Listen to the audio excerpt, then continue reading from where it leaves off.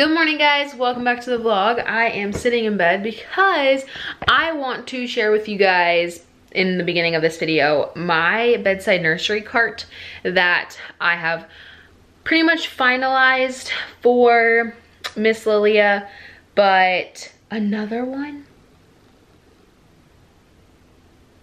What? There was a little baby frog on the floor that was dead in our room like a little while ago, and now there's another one. What the heck? Anyways, I have finalized what I have in our bedside nursery cart for Miss Lilia when she's born. I am still open to suggestions. If you guys have any recommendations, please leave them down below so that I can kind of look at them and see if that's something that I would think that I would benefit from or we will benefit from. There is one other thing that I want to add to this cart, which I will talk about when we get to it. But I got my cart from Target. You can also get them from like Michael's. Big Lots has them, Walmart has them, the 3-tier rolling carts. I've heard to make sure you get rolling ones so that you can move it from room to room. And honestly, I've already rolled it from here into the living room to like organize it and stuff. And it's just so easy. The fact that I can just like roll it wherever I need. Like I can totally be like holding her in one arm and be rolling the cart in the other. So that's super helpful. But let's go ahead and get right into my cart. So this is kind of like an overview of mine. So this is going to be like diaper changing essentials, like, extra clothing essentials, and then breastfeeding essentials. So I am sitting on the bed because my back is literally killing me. So if the angles are a little wonky, I do apologize. So the first thing I have is a bunch of newborn sized diapers. I have 2 rows, and then back here doing for this is boogie wipes. I don't necessarily think that I will need specific boogie wipes. I can use just regular wipes, but they were on sale and my husband grabbed them. So, you know, we might as well make use of them.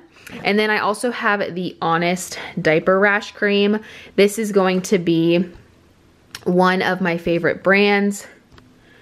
Why isn't it?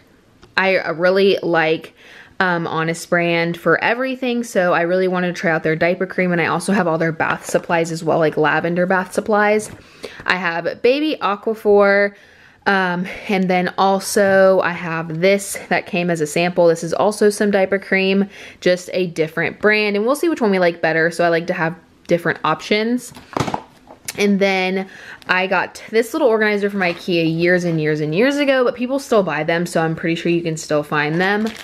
But we'll start in the back. So the first thing I have is gas drops. So I wanted to get gripe water, but I have read that it's not good for newborns and that you should just use regular gas drops for newborns and then move on to gripe water. So I will be using this at first. And then I also have baby oil back here that, again, don't necessarily know if we'll use it, but I had 2 containers, so I went ahead and put it here. And also baby powder. Here is her Honest lotion. This is the lavender one. And I have a feeling that after bath time, we will be bringing her into our room or into the living room to, like, you know, put on lotion and stuff. But I am gonna have some of this stuff in her room as well. And then I have my Hawker right here, which is breastfeeding related. But I'm probably gonna use it a lot more than I'm gonna use like my pump and stuff. So I put this up here just so it's easy to access in the middle of the night, so I'm not like leaning over trying to like find it down in the bottom.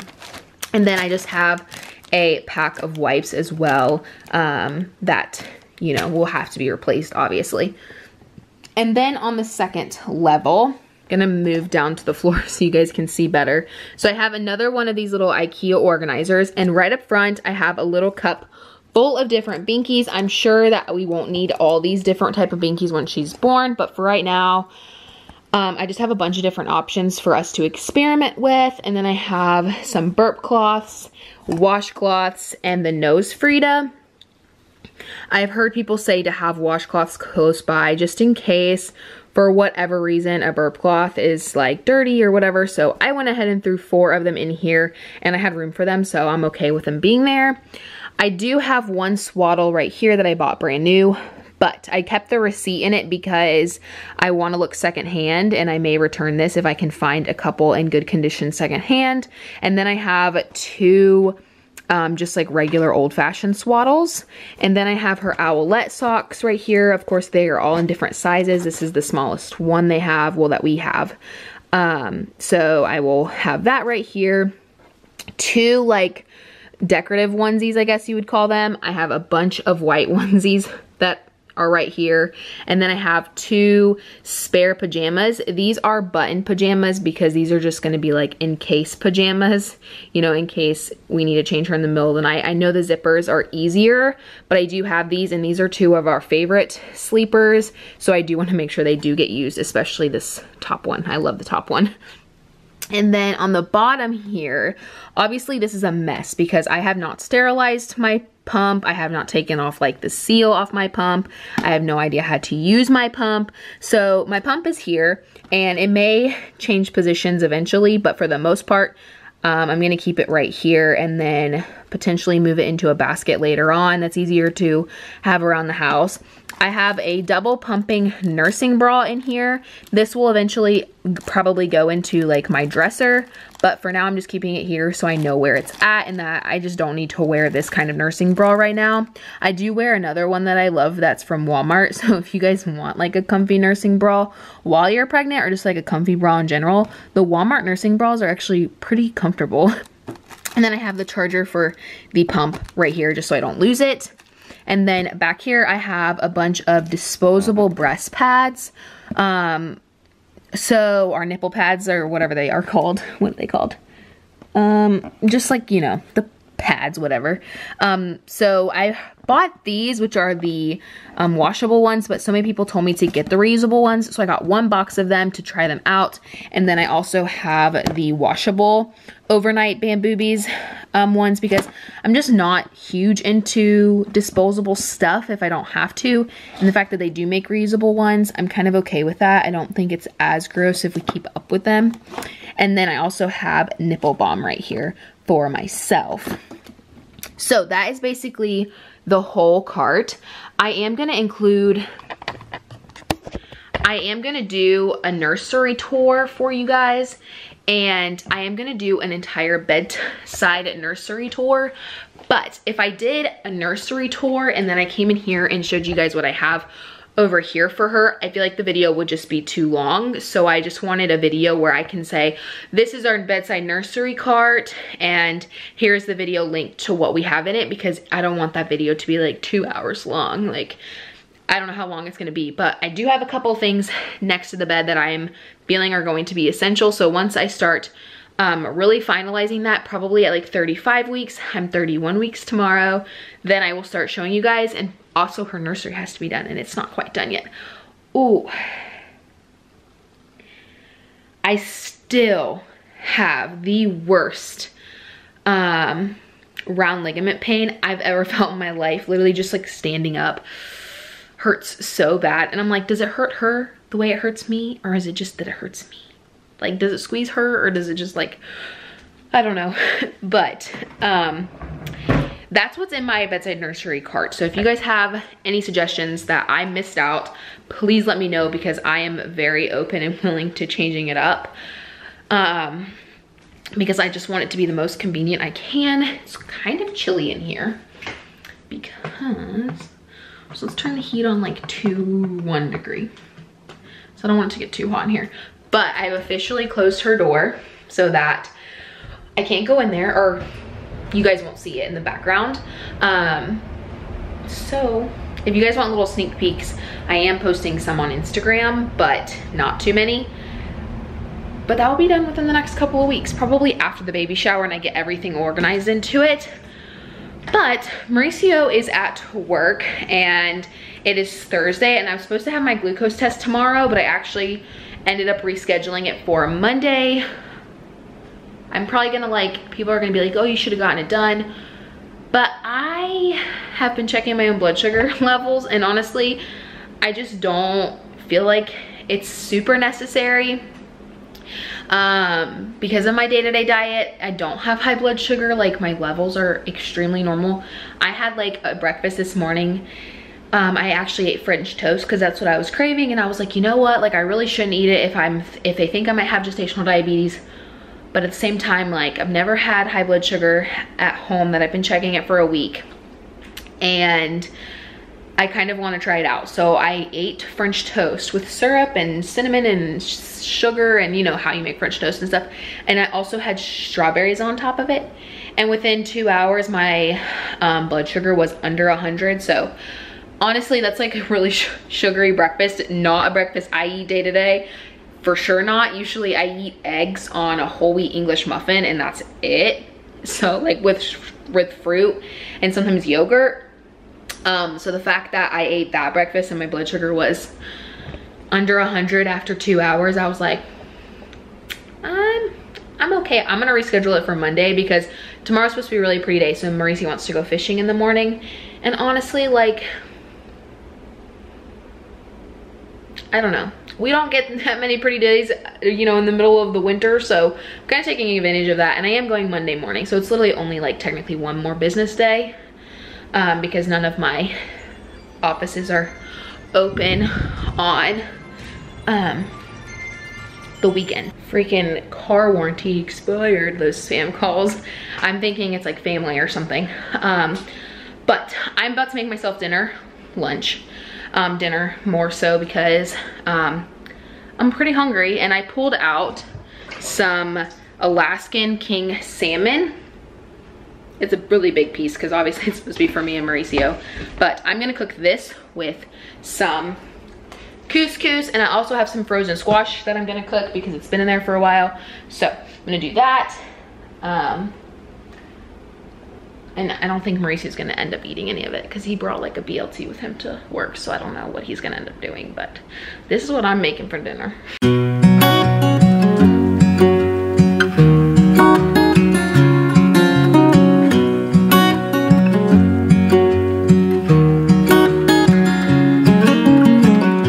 What's it like to be the one that he turns to when he's out of answers? What's it like to be the one that he comes to when he wants to dance? And I wonder what's that like?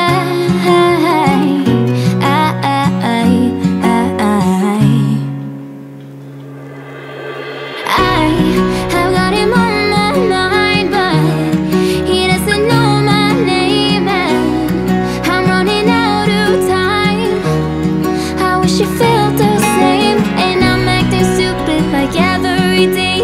Don't know what to do or what I should say, 'cause I've got him on my mind, but he doesn't know my name.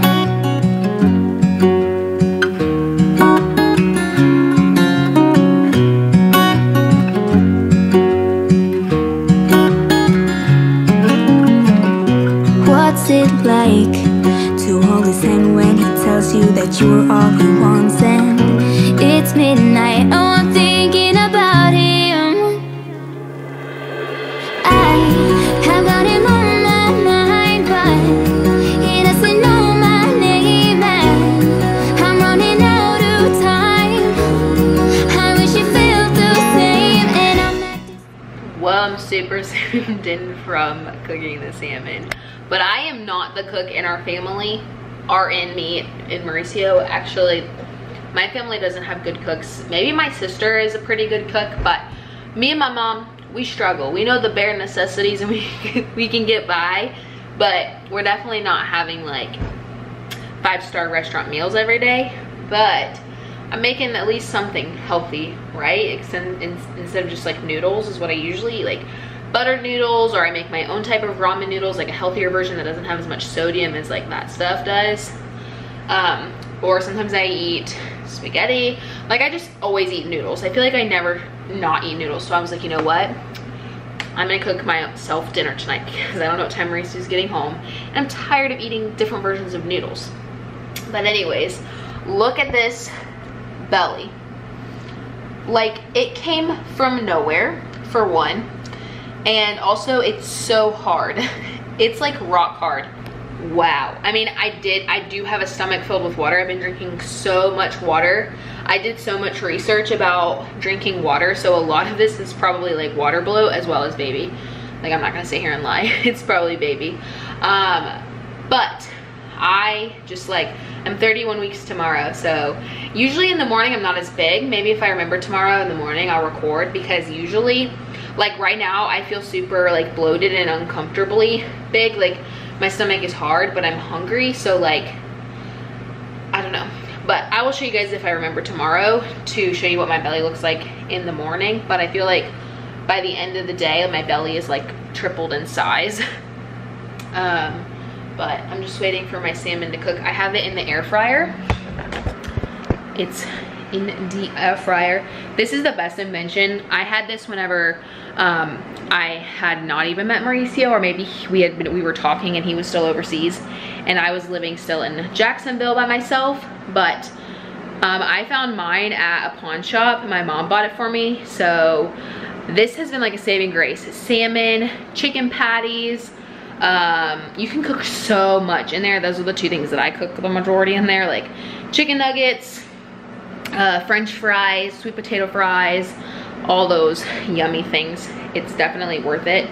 I need to get a pressure cooker because people say those are even more worth it, and there's one at Walmart that's freaking Mickey Mouse, and it's probably gonna be gone by the time I'm ready to buy it because we have so many appliances. I'm just like, we don't really need that, but at the same time, like, people always rave about it. But oh my goodness, I feel freaking huge right now. Like, I feel super uncomfortable. Wow, look at that salmon. Wow. I hope it's cooked all the way. I think I'm gonna cook it for a couple more minutes. Taste test. Has like no flavor. My squash ended up being freezer burnt, so this is what I get for dinner today. But hey, it's a step up from noodles, so I'll take it. I don't know if it's just me, but I feel like she definitely has dropped a little bit. Like people were saying before, but I'm really seeing it today. It looks like she's definitely dropping, which is weird because I'm only 31 weeks tomorrow, so I don't know. But I'm about to take a bath. And you all know, we all know that that's one of my favorite things to do. So I need to get a hair tie and then I'm gonna get in the bath.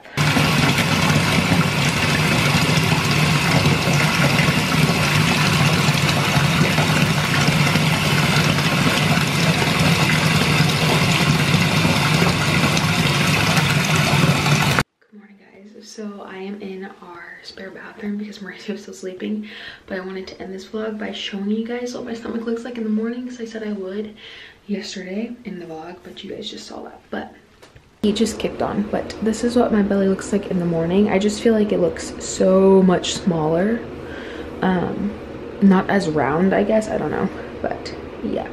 But I'm gonna go ahead and end today's vlog right here. I hope you guys enjoyed, and I'll see you guys in our next one. Bye, guys.